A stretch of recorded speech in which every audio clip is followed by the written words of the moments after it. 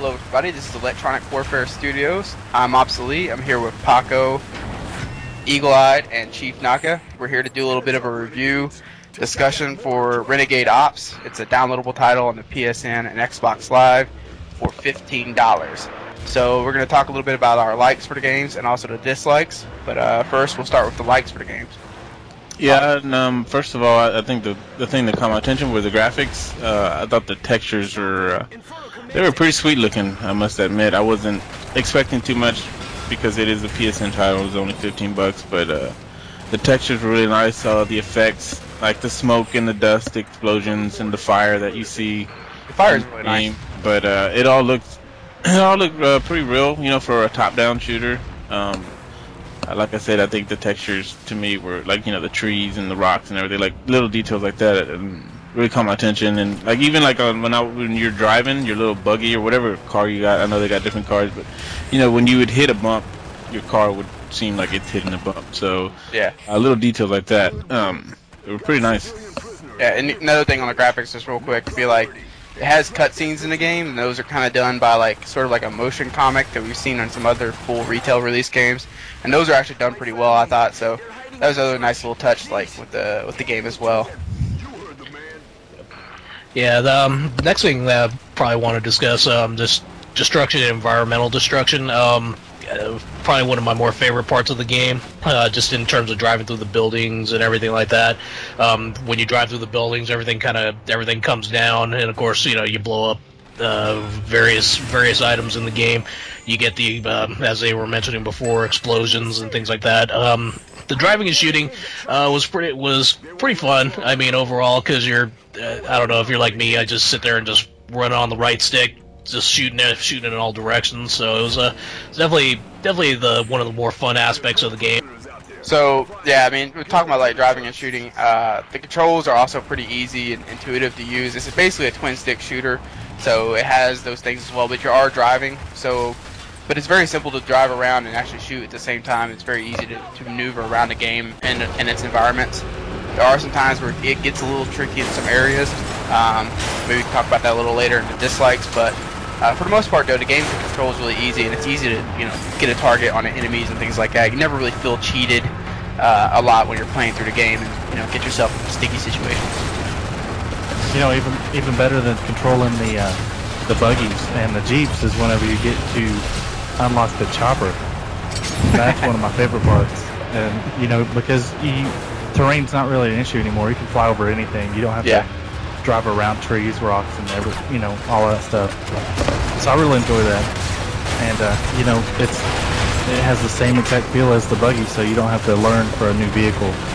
For sure. So I really like that, and you know, having those different characters, and whenever you have 4-person co-op, and you have every person with a different character, they all have skills and benefits. Like one of the girls has an EMP that knocks out all the enemies. Yeah. One has a heavy machine gun that hits pretty hard. So you know, you got all kinds of skills that you can take advantage of in several different parts of the game. Yeah, I definitely gotta say, co-op is a blast. Like, I mean, I tried playing the game by myself, and it was okay, but having the 4 people or 3 people, however many you have online, I mean, that's where the fun's at to me. Just seeing everybody running around the screen, blowing up crap, shooting stuff.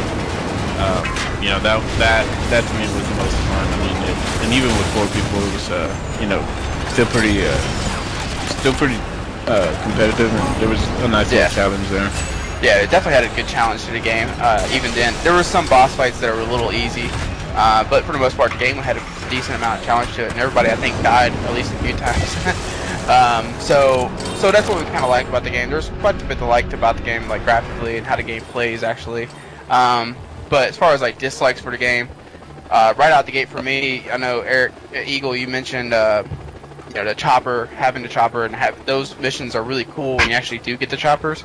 However, there's really not enough of it, and you only get the choppers when you find a crate laying out in the middle of nowhere, it seems like, and you have to go find it. And then if you're playing with 4 people online, not everybody would get the chopper at the same time, which kind of annoyed me as well. So everybody's fighting for that one little stupid chopper.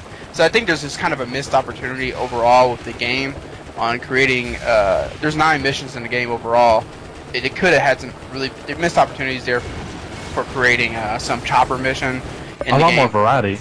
Yeah, just some variety to mix it up a little bit. Have like a mission like midway through be a chopper mission. It would have even been cool to see like an ocean mission with like boats or something like that.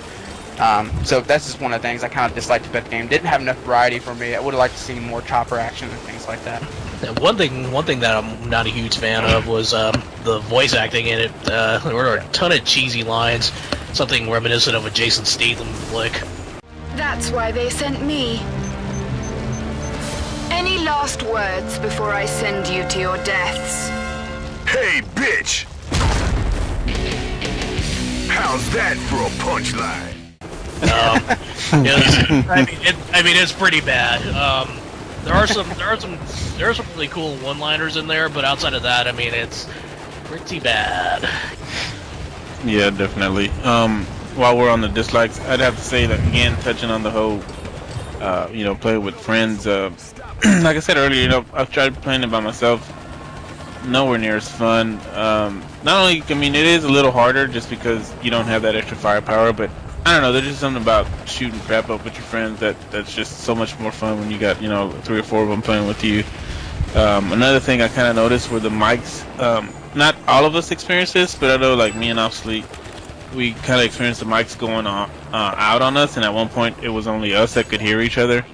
I'm not too sure what happened there, but and it wasn't the whole entire time. It was just a random thing that happened. So I'm not too sure what was going on, and I don't know if it was just a one-time deal or not. But that was something I kind of noticed. And when you're trying to play something co-op, I mean, the mics are really good to have. So yeah. One of the things that irritated me the most was whenever you would get done with a mission, and you would be going into your loading screen to your unlocked tree. Everybody but the host would have a black screen, and they would be locked up, and they would have to restart their PS3. And that's definitely a momentum killer, and makes you not really want to put the game back on. Yeah. So I mean, it seems like the host. I mean, it's got to have a real good connection. I don't know if it was just something we were experiencing, or if it's. It could have been me. I mean, I don't. It could be just something where the game's not 100% secure. Yeah. And like that one mission where we needed the key card to cross the bridge. You know the one I'm talking about. And like I had the key card, but you guys got to cross the bridge, and on my screen it showed the bridge still up, and I couldn't even get to you. And then you and I couldn't. Not to mention, I couldn't see him. He couldn't see me, but Scorp could see both of us at the same time. He's a freaking ghost whisperer, dude. Yeah, that was funny, but I think that the most annoying thing for me was speaking of the black screen glitch. I had to restart my PS3. Actually, I'm sorry, I just quit the game and logged back in. When I came back, all my upgrades were gone, and I mean all of them. I had almost over half of all the upgrades unlocked, so it pretty much started me from scratch. I'm not exactly sure why it happened, because I've had to log out before and it didn't do that. This one time took all my upgrades and they never came back, so I pretty much started from scratch in the middle of the game, which is quite annoying. So that's because Inferno caught me pixel breaking. Yeah, really. Speaking of Inferno, when we got to him at the very end, me and Eagle were the only ones alive, and he gives his little one-liner, whatever the crap he says, I can't even remember. All of a sudden, we get to start playing, we shoot at a chopper, and then boom, we're dead. We still have like 2 lives left. It actually says game over. It said game over, you failed to kill Inferno. I was like, what just happened? Like, what the F? You know what I'm saying?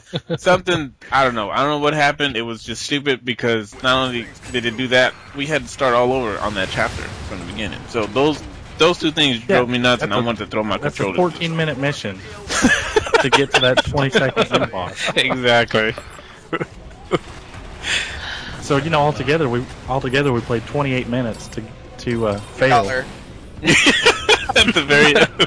And then start all over again. It's a $15 title on the download. So what do you think? Would you buy it? Would you skip it? What would you recommend to people? For me, I would say it's really hard for me. It's kind of right there in the middle, but I would have to say I would recommend it only if you had friends that you can play it online with. Sounds like it hurts to say that. I know. It really does.